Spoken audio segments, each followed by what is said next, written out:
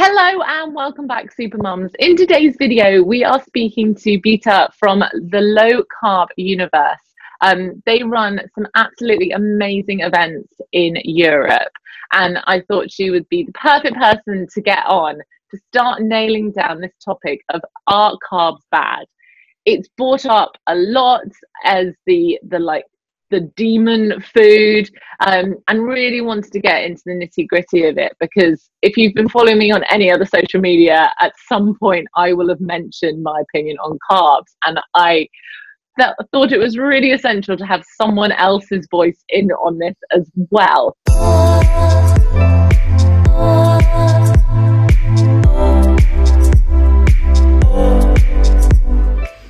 Always, please make sure you are liking, sharing and subscribing so we can reach out to more mums and help them enjoy their motherhood. So thank you very much for joining us, and please just give us a little bit of an introduction into who you are and what you do. Oh, well, hi Jessica. First of all, thank you for having me. It's a pleasure. I am Bitte, and as you said, I'm one of the co-founders of the Low Carb Universe, arranging low carb events in Europe. And I am 52. I'm soon to be 53. I live in Sweden. I'm Swedish. I live in Sweden, and part-time actually in Majorca, where we have had most of our three first events in this beautiful island in the Mediterranean. I am the former dieting queen. I've tried all pills, I've tried all the powders and all the soups and Weight Watchers and everything. And I think I started dieting when I was like 16 years old. And now in January, I've been doing low carb for 10 years, actually. And I still feel that I can get health advantages after such a long time, because you don't start with one way of doing low carb and you keep it all your life, because things happen to your body. In my age, it's the menopause. So things change and you change your diet after that. So, and before I started doing those events, I was a marketer and a reporter, and I also trained to be a dietary advisor in low carb a few years ago. So all that took me to the event planning thing. Oops, sorry. A lot of experience and a lot of knowledge there. Yes. It is an absolutely fascinating subject. Yes. But I'm going to try and stick with my questions, because we like to try and keep these videos short and to the point. Yeah. I know some of my interviews can run quite long. So the big question is, it is demonized. Carbs are demonized, but is it rightly so? What is the actual factual evidence behind it, and what have you seen is the sort of real story behind this thing? Are carbs bad? Yeah, yes and no. It depends on which carbs you're talking about. Carbs on veggies are seldom bad. I talk more about added sugar, refined sugar, refined flour. Wheat is totally off for me, and any flour. And when it comes to the science, there are so many studies that says, depending on who reads them or interprets them, it could be like, oh, this one says it's good and this one says it's bad. So don't mind. The thing we need more high quality and independent studies on what carbs do for special health issues like diabetes and so on. But I don't think you can find anyone telling people it's good to eat added sugar and candies and cookies and cupcakes and sodas and chocolate bars. So I think that is something like a consensus in the dietary industry or in the dietary community, actually. So I wouldn't say that all are bad, but some are real evil. Because there is the whole conversation about the actual research behind food and things, particularly in America. They're like, medical advice is always tainted by the fact that people are trying to make money from it. And everyone's like, well, they're telling you low carb's bad because they want to sell you a book about low carb.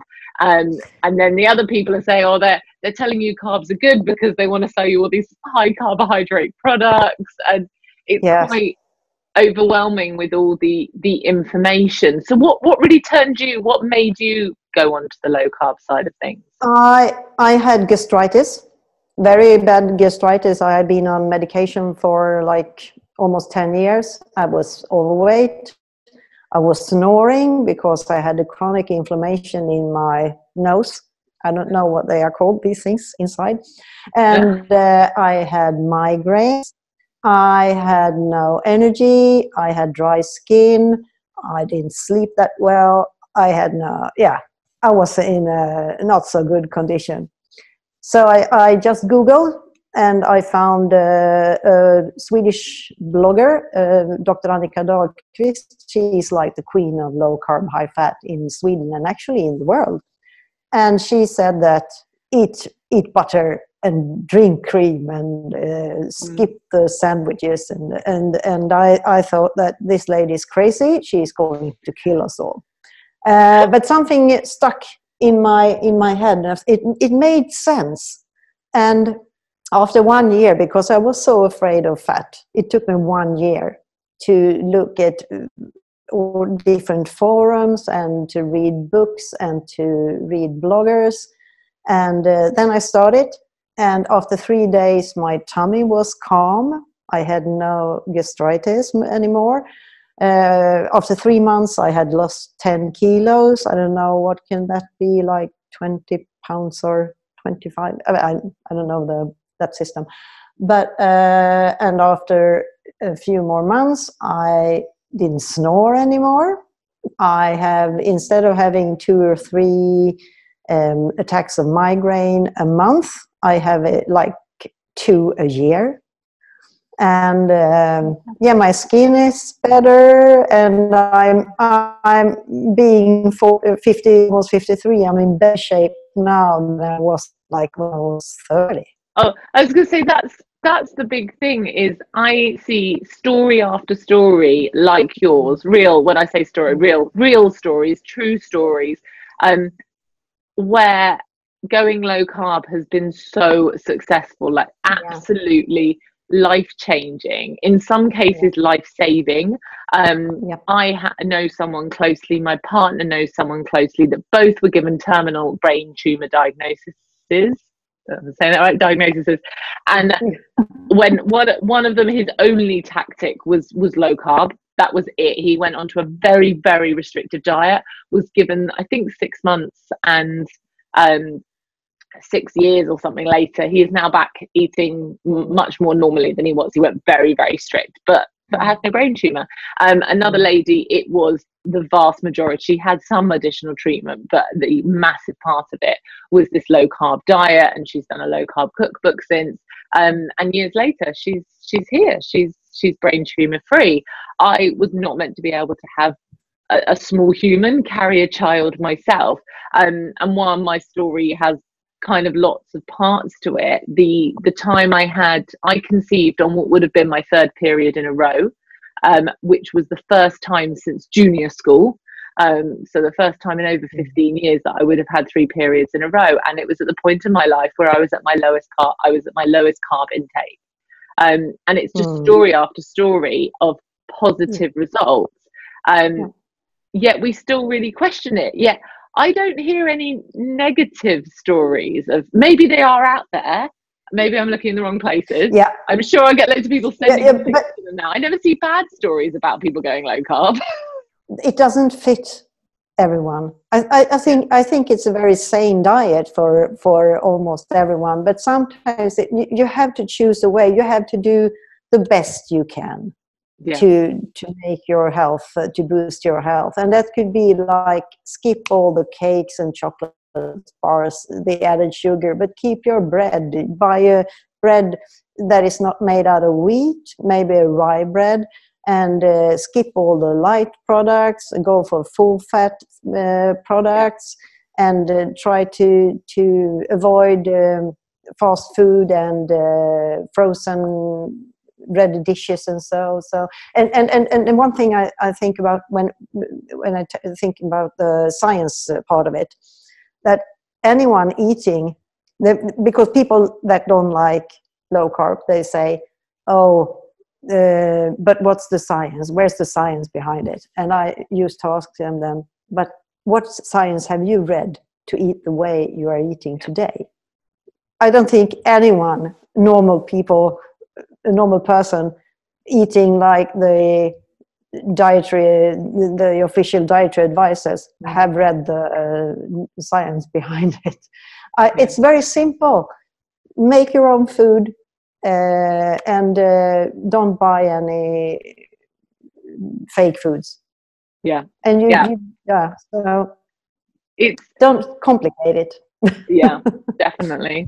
So we've touched on, I think the big one, and I imagine a lot of people watching this are going to be watching it for the weight loss side of things and going low carb for weight loss. And we've touched on some of the other health benefits.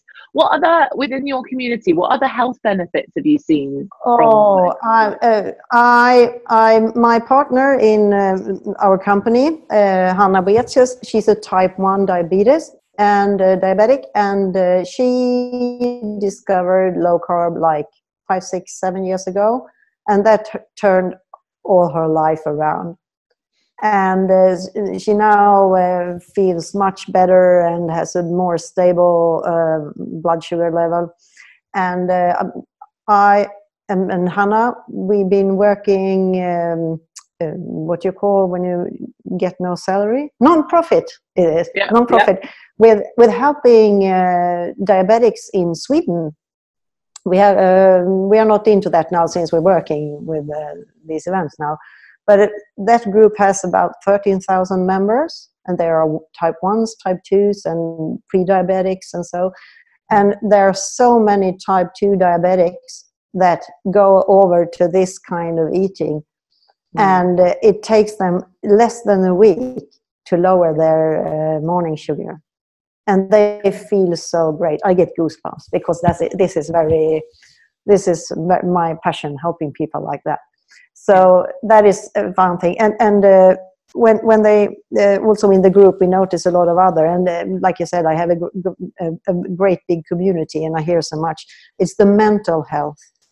Yeah. People get, I had a burnout 17 years ago, and when I changed my diet and went low carb, it was like a release to my soul, actually. And we have the migraines. We have different inflammatory diseases like Crohn's. Do you know when they have inflammation in the intestines? And there are so many. And eczema, psoriasis, and another problem that diabetics could have, poor eyesight.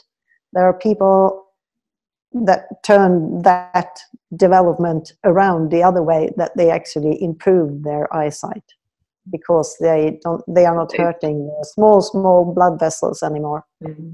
And nerve damages. Crazy. Yeah. Yes, it is. It's crazy how much it's crept into our diet, and I think a big part of that is because it's so addictive. And I think the product developers, the people that are trying to make money out of what we eat as opposed to trying to do good by us, have realized, we make a product with loads of sugars in it. People will get addicted to it and want to buy it, and it's easier to make something cheap and mass produced taste good if you go the sugar route. It's much harder to make something savory taste good, but that doesn't mean it's bad. The production people are going cheap and easy and filling things with sugar, and we're getting addicted. If you had cocaine regularly every day and were dependent on it, and were telling your friends, well, I can't function without cocaine, someone would tell you to go to rehab. Hopefully you'd have a friend member that would set up Yet this is exactly what we do with sugar. And I see it particularly with mums. Oh, I can't function without a cake or this kind of drink or that kind of drink. And I'm like, you have an addiction. You have an actual addiction. You need help. Yeah. We need to stop or at normalizing it. Yeah, but because when you're, I'm a mom of two myself, but they are like 17 and 27 now, so I have no worries about them when it comes to my energy. But the thing is, when you start your day and you get going with the kids, and if you're a stay-at-home mom and you have chores to do at home and do everything, and then you feel after lunch, like 1 hour after lunch or something, that you feel a bit tired like this, and then you go and grab that cupcake or that chocolate bar or that cookie, or and then you feel a bit more energetic for maybe an hour or two, and then the blood sugar levels goes down again, and you feel this, oh yeah, and you go for that soda. And it can be hard, because if you have a lot of responsibility and have a lot of kids and a lot of things to do, it could be hard, but it is so worth it. It is so worth to have those maybe 1 week or sometimes 2. You can be, when going low carb and you quit all the sugar and so, first of all, if you really have been into sugar, you can get like abstinence. But it doesn't have to mean that you are an addict. It doesn't have to mean that.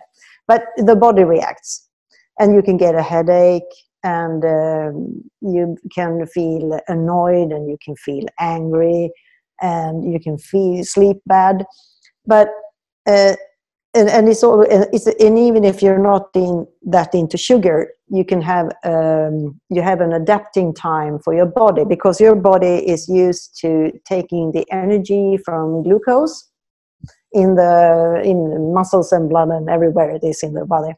And when the glucose is after a time on low carb gets away, disappears from your body, the body thinks like that, oh, where am I going to have my energy from now? And it can take a little time for it to understand that, okay, I've got some fat stored here. So, but once you've adapted, many people get like an energy kick, and you feel a bit like you're drinking. Not like you are drunk, but you can be relaxed and you feel happy, if you don't drink too much. But it's like you wake up you can go to bed one evening and feeling like, oh, I'm quitting this, I'm not doing low carb anymore, and the next morning you wake up and ta-da, and you feel like I will conquer the world. I was going to say that's the biggest negative, really, isn't it? This sort of come down. Yeah. I can't think of any else, because the rice and potato and the French fries and stuff you normally eat with your protein, you add you take that away, and instead you eat vegetables. And there's nothing wrong with eating vegetables, I think everyone knows that there's a lot of nutrition in vegetables. So it's very easy. When you are going to cook, you take protein. It's like chicken or fish or egg or beef or a hamburger. And then you add some veggies, and then you add fat. And you don't have to pour fat on your food, because that is old. That is old. That is what people thought in the beginning of low carb, that you need a lot of fat. You need fat because your body wants energy. But if you have like 15 kilos overweight, there is quite enough fat on your body for your body to use for energy. So have a little fat. And no light products, because when they make light products, they take away the fat, and to make it eatable at all, they add sugar. Some people, the best for them is to go cold turkey, just a change of a night. I could do that. And other people, especially when you're very addicted or to sugar, because you need to slowly adapt to a low carb way of eating, because it could be like you get a backlash and then I need sugar, I won't do this. So take it slow, try and read and learn. Try to get some knowledge before you start, so you don't do it wrong. It is very easy, but we are so destroyed by the authorities with what they've been telling us. Go low fat and everything that, and eat your sugar, it's no problem. So we had to reprogram. Yeah. I mean, I believe in this so much that my daughter, she's just coming up 20 months, and she's predominantly, it is a low carb diet. There are some carbs in there. She loves her veggies and things. We haven't had to do any snacks or anything with her. I very much see people feeding emotions. I see that a lot. Is the kid's upset, and so they give a snack and things to quieten. And for me, that's a young person image of emotional eating. They're showing an emotion and you're giving them food. Of course we turn into a generation of emotional eaters later on. So we haven't had to do any snacks. She has 3 meals a day, and occasionally she'll might have an extra bit of banana or extra bit of an apple during the day, but she doesn't know what a rice cake is. She hasn't touched any of the sort of fake food that I don't know if it's as bad there, but in the UK the supermarkets are lined with shelves and shelves and shelves of baby snacks, toddler snacks, and I'm like, they drive me nuts. They drive me nuts. I'm like, it's not real food. I don't want to feed her, but it's the food equivalent of plastic. I don't want that in her body, and the chemicals as well. And I just keep thinking of her poor little ovaries trying to develop. I've got polycystic ovaries, and it's something like one in 9 women now has that. I'm like, there's something wrong in our diet and culture that's created this. And for me, I'm not risking her with lots of carbs, and I'm not risking her. She has organic meat. I'll be honest, we're not as good with us because it is a lot more expensive to do it organic the whole time. But her any meat we do organic, and fish we do organic where possible, because there are quite a lot of fish in the UK we can't get as organic. So yeah, I'm just very worried about these chemicals and these sugars getting into this poor little developing body. And I see, even me, if I have a half a day where I have more carbs, how much worse off I am. My straight, like literally from a half a day, my skin will break out, my hair will be more like, I will have less energy, I will not be able to lift. I like weightlifting, I will not be able to lift as much. Like, I get weaker, I get more tired, I'm grumpier, and I do think that's massively played a part with why my daughter on the whole is she still has her strops and things, but she seems to be much less severe than all my friends are saying they're having problems with. And the difference I see, a lot of us are doing exactly the same thing, except she's on low carb diet and they're not. And I'm like, could you take the sugars out? And they're like, oh no, she has to have that food, like they need it, or that's the food she demands. And I'm thinking, these toddlers are already addicted to sugar. They're not even they are. They're addicted to sugar. Because the thing with the products, we got it in Sweden as well, and here in Mallorca I see, because here they are up until like 20 years ago, the food was, you didn't see all those Coca-Cola signs, didn't see those like plastic bags that the children suck on. But they need to use their mouth, they need to chew to develop and the correct way, and they are getting chubbier and chubbier here, and I'm so happy I only gave my daughters canned food, those small cans with glass jars with baby food. And if I had children today, I would never buy them special food. I would give them exactly what I eat. I just no, and people think I'm a bit crazy about it, but when I've seen, I say, friends get rid of terminal cancer issues, and me getting my periods back, being on it, and the amount of weight I lost. I went from a UK size 16 down to a size 6 in 11 months, and I was eating loads, but I suddenly wasn't eating carbs. And I was bad. I was really bad before. I was really bad before, and yeah, it's just crazy. So, do you have any advice for people that are going to make this transition? It is tough. Like we say, it's an addiction. You're weaning yourself off, and also you're kind of battling society, because society are telling you, no, you need lots of carbs and it's okay, and eat this and eat this and eat this. What's your advice, and maybe some things that helped you on your journey? I had learned a lot because I read a lot so I had the arguments and everything. But compared when I transitioned into this to how it is today, people overall, in general, agree on the sugary thing. You don't have to explain actually, but there are so many other things. They don't understand why you eat potato and why you eat blah blah blah and bread and so.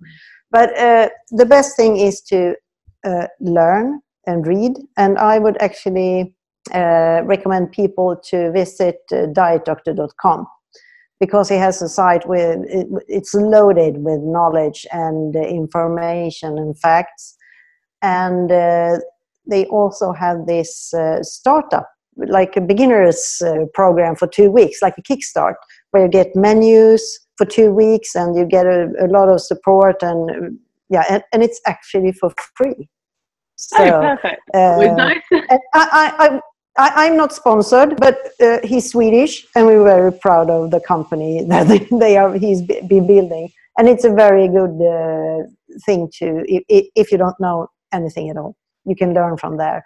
And then you go and clean out your fridge, and you clean out your pantry, and you throw all the sugars away, you throw all the flours away, and it might be like the other parts of your family isn't bad into this as you are. And so let me tell you, when I started, my youngest daughter, she has celiac disease, so she's eating gluten-free food but she wants the gluten-free products, but I don't like it, but that's the way it is. And so when I started, I made like bolognese at home. That I can do one that feed us all. And then I steamed broccoli for myself. I boiled gluten-free pasta for my daughter and normal pasta for my husband.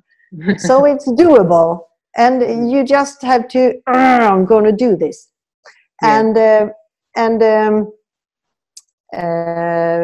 don't be in the beginning. Eat when you're hungry, and if you eat from the right things, you don't worry. It's an adaptation period. And I ate a lot. I ate 4 times every day when I started. I did that for like 3 months. 2 deciliters of whipped cream every night with berries. And I lost a lot of kilos, although. So you have to try to, your goal, I should say, is to learn to listen to your body, what it's signaling. If it's, because I'm very periodic in the way I eat. Right now I'm eating a lot of protein. I'm almost 100% carnivore. And then sometimes I feel like, oh, I would love an avocado. I would love some asparagus. Then I eat that, because it isn't written in stone, as we say. And if you feel like your headaches could be normal, it could be usual, because when you start to eat low carb, if you have eaten a lot of pre-made food earlier, there's a lot of salt added in that food. So salt binds water in your body. So if you don't get salt in the food, it will go out because it's 4 or 5 kilos most times is water, and when you lose all this water, you lose a lot of salt. So take a small pinch of salt, and it should be a nice salt, like a sea salt or something, and put it on your tongue, and then swallow it with half a glass of water. That could help many times if you feel that a headache is coming. And and you have to, and everything is so individual. It depends on how is your partner, how are your children, how is the people, your colleagues, what are they saying? But it usually after a while it's not a big problem, because you feel so great. And I used to tell people that, okay, let them ask you and say that you are a fool or crazy or whatever. After a while, you will go there and be the one, okay, yeah, I'm feeling just fine. You see, I lost a lot of weight. Have you noticed how much energy I got? Never mind. Don't care about what other people say. It drives me nuts. I'm not the person to get into like a health food debate with, because I won't let it go. And I'll link all the recommendations that you've given as well. I'll link those down in the description below. And there was a book that you've recommended to me as well. I'll link that down below as well. My personal book recommendation is Why We Get Fat, which is actually our monthly giveaway book in the Facebook group. So some of you may have already seen that when you're watching this. And that for me sums up really nicely in a very easy digestible, pun intended, easy digestible way, and is a very much if I'm sort of struggling with carb motivation, I re-listen to that. I listen to most of my books. I don't actually read the paper copies. I go back and listen to a bit of it again, and it just makes me go, yes, I know I'm doing this now again. I sort of remember. So that's my personal book recommendation, is Why We Get Fat, and I'll link that down below, and I'll link the book that you've recommended and the website that you've recommended. But I think it's really important. Can you give us a little bit about, you've got an event coming up. It's March, isn't it? Your next event? Yes. It's the second edition of our women's health event. So we met the first time in March in Majorca this year, and it was so popular, and so we decided to do it again. So the thing is that we are focusing on women's health out of a low-carb perspective, and we are looking at hormones, we are looking at training, at